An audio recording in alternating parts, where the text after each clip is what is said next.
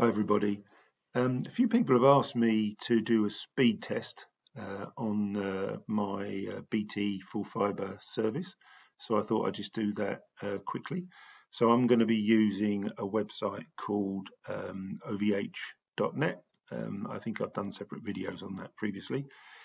So let's just do that straight away. So start the test. First test is a download test. So yep, straight up to 900. I'm using the BT 900 service, so it should be 900 megabits download. This is showing over 930, so I'm more than pleased with that.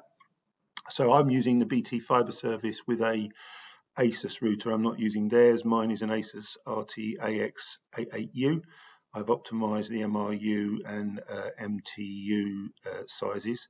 Upload speed, I think BT say 100 megabytes, I think maybe 110, but I'm certainly getting 110, so that's really good. I'm pleased with that. And then it's a pretty stable connection, so latency is sort of 5 to 7 milliseconds. So, and if you look down the bottom, the server that's being used is in France. I'm in London in the UK, so even at those distances, I'm getting a really strong